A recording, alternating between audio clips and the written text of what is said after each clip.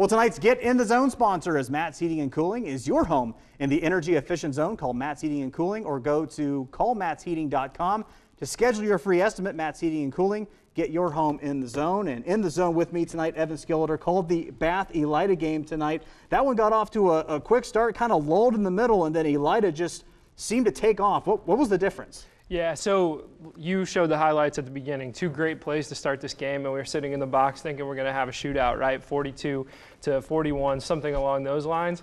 And yeah, no score in the second quarter. And then finally, Elida, they shifted their game plan completely. They only ran the ball twice in the first half, and they only threw the ball twice in the second half.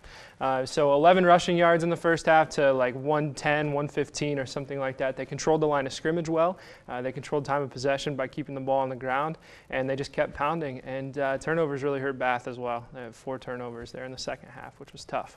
You know, every once in a while we talk about momentum and how important momentum is when it comes to these games. And it seemed, Bath just had that amazing 80-yard touchdown pass to get it rolling. And it seemed like, at least for those of us that are listening, and maybe we'll see if this was for you calling the game, after that Nick Nebel interception, after that pick six, it seemed like that may have deflated the Wildcats a little bit, and then Elida eventually, once we got into the second half, just seemed to take over. Did it switch at all once we saw that play? It switched a little bit. I think it certainly helped Elida feel a little more comfortable with the way they were playing, right? Bath, that's 80-yard touchdown pass is tough to give up for a defense, right? So yeah, the pick six was big. Did it shift momentum? Maybe not, because there was no score in the second quarter. But they certainly played with some confidence, and like I said, at halftime they must have switched their game plan completely, because they came out, they kept the ball on the ground, they pounded, and you got to give it up too to Etzkorn, Andrew Etzkorn. He only had 11 rushing yards, or 23 rushing yards in the first half. He finished the game with 105 rushing yards. So big second half for him, and just a big game overall for Elida, and that's a big win and a big rivalry.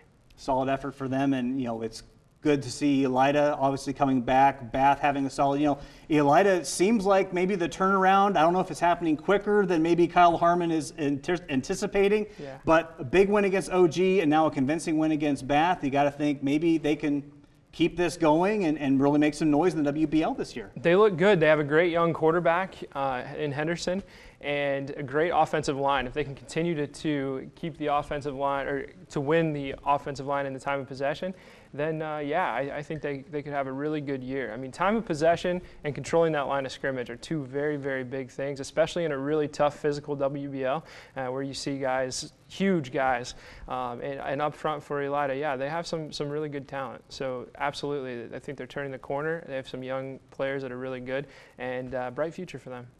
Having some earth movers there at the front certainly helps out. Makes the coach really look a lot smarter when you try and design run and play action and things like that. So Bath and Elida will have that one for you tonight at 11. And Evan Skilliter with the call on that one. So stay up and check out a great Elida victory over Bath tonight. Evan Skilliter, thanks for joining us, and get some rest. You've been doing a lot today. Yeah, sure thing. Thanks. This has been the Get in the Zone with Matt's Heating and Cooling. Call mattsheating.com is the website to go to for your heating and cooling needs.